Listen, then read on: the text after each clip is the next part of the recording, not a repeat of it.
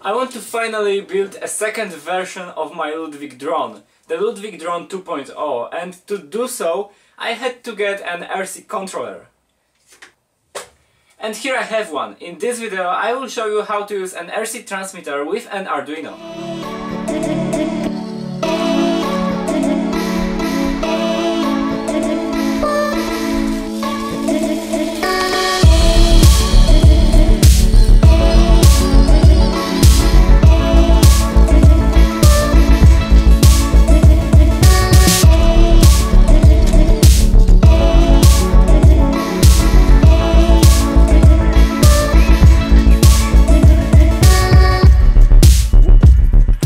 RC controllers are big and ugly, but that's the easiest way to create wireless projects like robots, car, planes, drones, whatever. I will use this Flysky 6-channel transmitter together with this receiver that was in the box. That's one of the ugliest transmitters on the market, but it is cheap, and if it is cheap I can live with that. I will put a link to it in the description, so if you like ugly transmitters, that's something for you. To power that we need 8 batteries. 8 batteries. Why? It should easily work with 2 or 3 batteries, not 8. Receiver should be powered with 4.5 up to 6 volts, so we can just connect it to 5 volt pin on Arduino. To test if it works, I will supply 5 volt with lab bench power supply and connect a micro servo to it.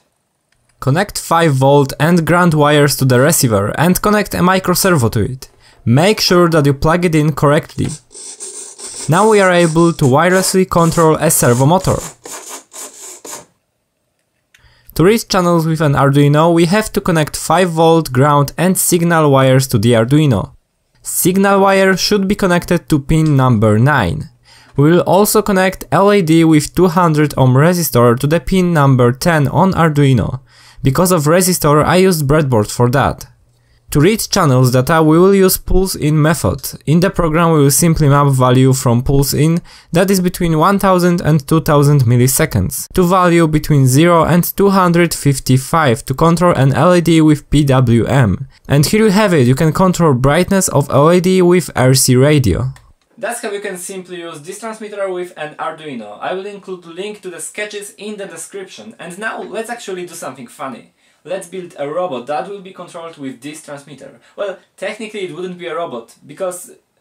Okay, let's keep building and stop complaining. As a chassis for my robot, I will use this Kuman Tank. You can recognize that from my previous video.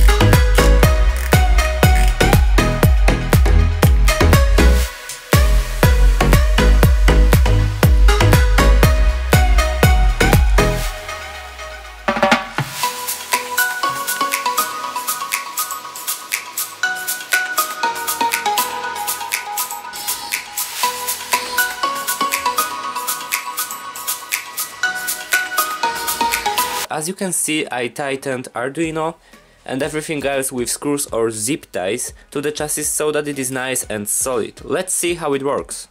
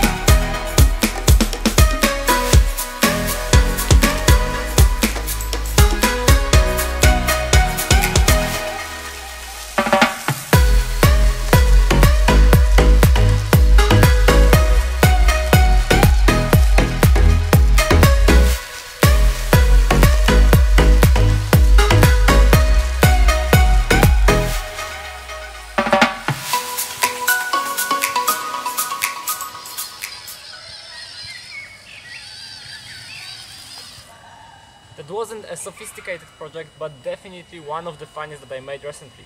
If you are curious how I made it, you can check out links to my GitHub and parts that I used in the description. Thank you very much for watching, happy making, bye!